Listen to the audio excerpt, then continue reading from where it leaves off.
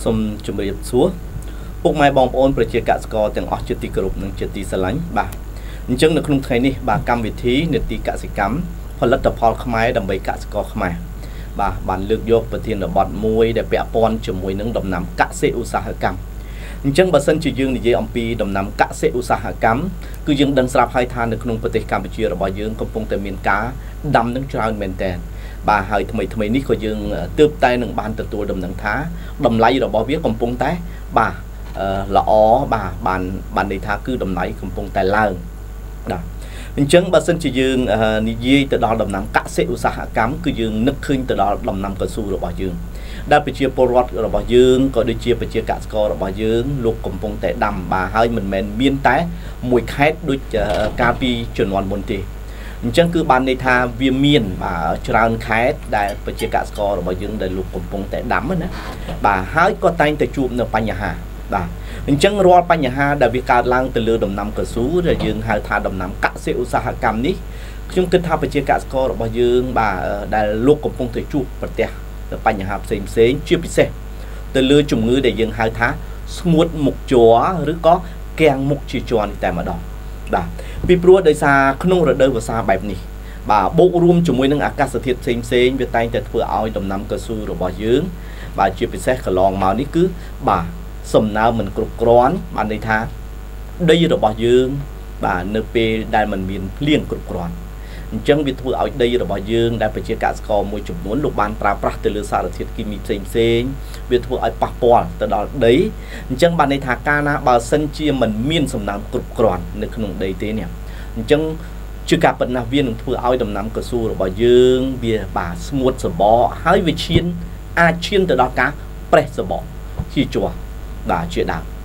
បាទអានេះទី1ទី2ដែលយើងសង្កេតឃើញនៅពេលដែលខ្ញុំបាទចុះទៅដល់បាទដូចជាខេត្តកំពង់ចាម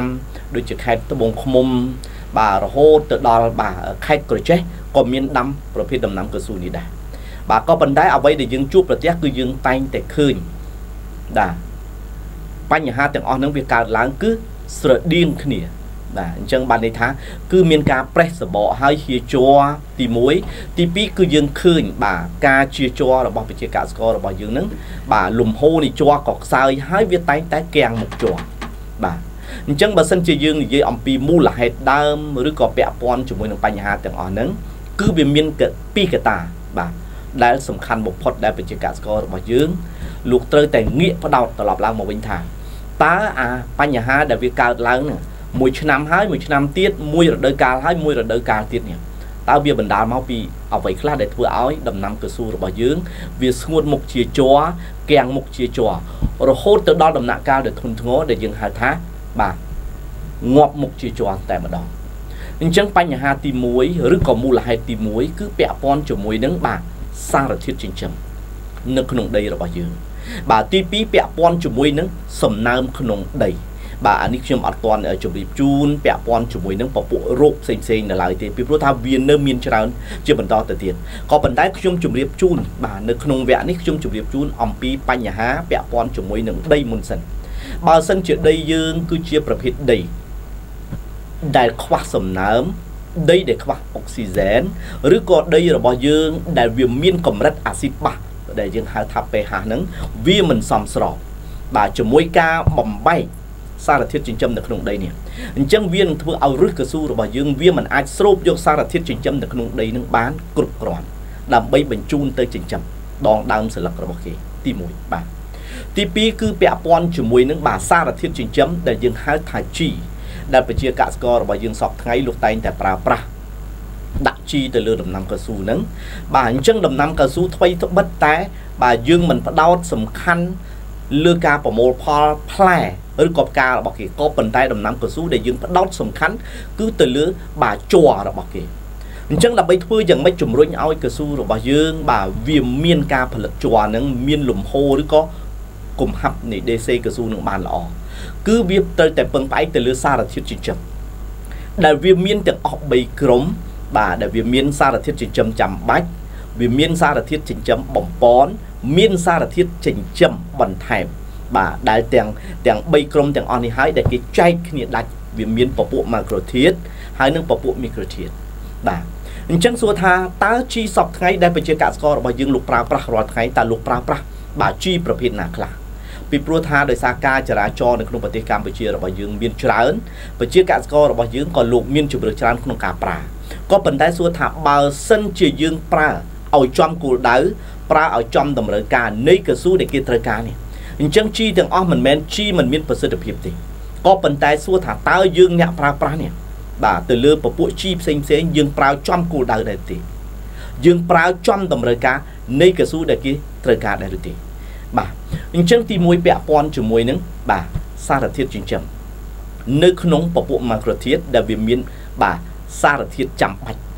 ដែលមាន3សារធាតុចិញ្ចឹមដែលយើងស្គាល់ហើយថាមានពពួកនីត្រូហ្សែនឬក៏ពពួកផូស្វាតផូស្វ័រឬក៏ប្រភេទប៉ូតាស្យូមអញ្ចឹងសារធាតុទាំង3នេះគឺតែងតែមាននៅក្នុងប្រភេទជីដែលយើងហៅថា NPK ឬក៏ប្រភេទជីគីមីប៉ុន្តែយើងសួរថានៅពេលដែលប្រជាកសិកររបស់យើងលោកប្រើទៅលើពពួកសារធាតុចាំបាច់ទាំងអស់នឹងតែមួយក្រុមតើវាគ្រប់គ្រាន់នឹងតម្រូវការរបស់កស៊ូដែរឬទេបាទគឺនៅឡើយនៅទេពីព្រោះថាបើសិនជាយើងប្រើត្រឹមតែ3សារធាតុចិញ្ចឹមដាក់ទៅឲ្យកស៊ូនេះបាទតម្រូវការនៃកស៊ូគឺវាមិនមែនត្រូវការត្រឹមតែមួយក្រុមតែប៉ុណ្ណោះទេប៉ុន្តែវាត្រូវការបាទ2ក្រុមទៀតបាទដែលវាមានបាទគេហៅថាសារធាតុបំពន់បាទបើសិនជាសារធាតុបំពន់នេះគឺសំដៅទៅលើបាទសារធាតុ3មុខដែលប្រជាកសិកររបស់យើងបាទបើលោកប្រើគីមីនេះគឺមិនសូវជាមានទេគឺមានគឺភាគតិចក៏ប៉ុន្តែបើសិនជាមាននៅក្នុងបាទជីធម្មជាតិឬក៏ប្រភេទជីបាទសរីរាង្គបាទជាដើមគឺអានឹងយើងអាចមានដែលវាមាន3មុខដូចគ្នាដែរគឺមានពពួកកាល់ស្យូមមានម៉ាញ៉េស្យូមហើយនឹងស្ប៉ុនធ័របាទអញ្ចឹងទាំង3បាទសារធាតុចិញ្ចឹមនេះគឺវាជាបាទសារធាតុចិញ្ចឹមបំពន់ដែលវានឹងជំនួយបាទទៅដល់ការផលិតបាទអរម៉ូនការផលិតជ័រការផលិតនីកំហាប់ដេសេនេះបាទពពួកជ័រកស៊ូរបស់យើងបាទមិនតែប៉ុណ្ណោះគឺវានៅមានសារធាតុដែលយើងបាទមាន6មុខទៀតណាដែលវាស្ថិតនៅក្នុងក្រុមសារធាតុចិញ្ចឹមបន្ថែមដែលដំណាំកស៊ូរបស់យើងវាត្រូវការតិចបំផុតក៏ប៉ុន្តែมันអាចខ្វះបានទេបាទពីព្រោះថាសារធាតុចិញ្ចឹមទាំងអស់ហ្នឹងគឺសុទ្ធសឹងតែជាប្រភេទសារធាតុចិញ្ចឹមដែលវាមានតួនាទីយ៉ាងសំខាន់បាទអញ្ចឹងនៅក្នុងបាទក្រុមទី3គឺចុងក្រោយគេនេះគឺសួរថាតើវាមានសារធាតុចិញ្ចឹមអីខ្លះសម្រាប់ជួយទៅដល់កស៊ូរបស់យើងដើម្បីកុំឲ្យវាមានជំងឺកង្វះសារធាតុចិញ្ចឹមពីព្រោះថាភាគច្រើននេះបាទកស៊ូដែលវាមិនអាចទទួលបានពេញលេញគ្រប់គ្រាន់គឺបាទពពួកមីក្រូធាតុនេះហើយដែលវាមានពពួកដែកទង់ដែងសង្កសី manganese chlorine boron ហើយនឹង molybdenum បាទអញ្ចឹងសារធាតុទាំងអស់នេះហើយដែលប្រជាកសិកររបស់យើងគឺលោកពិបាកនឹងរកបាទទី1បើសិនជាលោកអត់ដឹងទេពីព្រោះថាជាពិសេសវាមានតែនៅក្នុងប្រភេទជីធម្មជាតិតែប៉ុណ្ណោះទេបាទបើសិនជាសម្រាប់ NPK គឺវាមានក៏ក្នុងបាទបរិមាណដែលតិចបំផុតមានយ៉ាងច្រើនត្រឹមតែ6ឬក៏7មុខតែប៉ុណ្ណោះប៉ុន្តែបើសិនជាឲ្យគ្រប់13មុខគឺអត់មានទេអញ្ចឹងចំណុចទាំងអស់នេះហើយដែលខ្ញុំចង់ជម្រាបជូនថាមូលហេតុដែលធ្វើឲ្យកស៊ូរបស់យើងមានការគាំងមុខជ័រស្ងួតមុខជ័រណាឬក៏មានការប្រេះសបកអីជាដើមកើតឡើងចេញអំពីមូលហេតុទី1គឺដីរបស់យើងដែលមានកម្រិតជាតិអាស៊ីតដែលមានកម្រិត pH មិនសមស្របទី1ទី2នៅពេលដែលដីរបស់យើងមានកម្រិតជាតិអាស៊ីតមិនសមស្របហើយនៅពេលដែលយើងប្រើប្រាស់ជីឬក៏សារធាតុចិញ្ចឹមមិនបានគ្រប់គ្រាន់ទៅទៀតនេះអានឹងគឺជាមូលហេតុទី2ដែលធ្វើឲ្យកស៊ូរបស់យើងគឺមិនមានការផលិតជ័រនឹងគឺបានពេញលេញល្អបាទអញ្ចឹងដូច្នេះហើយខ្ញុំចង់ឲ្យប្រជាកសិករលោកផ្ដោតសំខាន់ទី1រាល់បញ្ហាដែលវាមានការរាំងស្ទះទៅលើការផលិតជ័រឬក៏គាំងមុខជាជ័រអីហ្នឹងអានេះគឺជាបាទមូលហេតុ2មូលហេតុដែលវាអាចធ្វើឲ្យកស៊ូរបស់យើងនឹងគឺគាំងមុខជ័រស្ងួតមុខជ័រចំណែកកត្តាផ្សេងទៀតគឺពាក់ព័ន្ធជាមួយនឹងអាកាសធាតុជាមួយនឹងរូបផ្សេងនេះបាទខ្ញុំនឹងជម្រាបជូនប្រជាកសិកររបស់យើងនៅវគ្គក្រោយជាបន្តទៅទៀតបាទសម្រាប់វគ្គនេះខ្ញុំគ្រាន់តែជម្រាបជូនបាទវគ្គទី1នេះគឺពាក់ព័ន្ធជាមួយនឹងដីពាក់ព័ន្ធជាមួយនឹងសំណើមពាក់ព័ន្ធជាមួយនឹងសារធាតុចិញ្ចឹមបាទដែលវាក៏ជាមូលហេតុដែលធ្វើឲ្យកស៊ូរបស់យើងវាឈានទៅដល់ការបាទគាំងមុខជ័រស្ងួតមុខជ័រឬក៏ប្រេះសបកជាជ័របាទសម្រាប់វគ្គក្រោយខ្ញុំនឹងជម្រាបជូនពាក់ព័ន្ធជាមួយនឹងពពួករោគម្ដងហើយរោគទាំងអស់ហ្នឹងតើវាមានប្រភេទរោគអីខ្លះទី1ដូចជារោគដែលធ្វើឲ្យកស៊ូរបស់យើងជ្រុះស្លឹកទៅក្នុងរដូវវស្សា ទី2គឺពពួករោគដែលធ្វើឲ្យកស៊ូរបស់យើងគឺងាប់មុខជាជាប់ដែរអានឹងឈានទៅដល់ការងាប់មុខជាជាប់តែម្ដងបើសិនជាយើងបណ្ដោយឲ្យពពួកមេរោគផ្សេងដូចជាពពួក Phytophthora ពពួក Anthracnose ឬក៏ពពួកផ្សិតកូឡាបផ្សេងបាទអញ្ចឹងនៅក្នុងវគ្គទី1នេះខ្ញុំសង្ឃឹមថាប្រជាកសិកររបស់យើងលោកអាចទទួល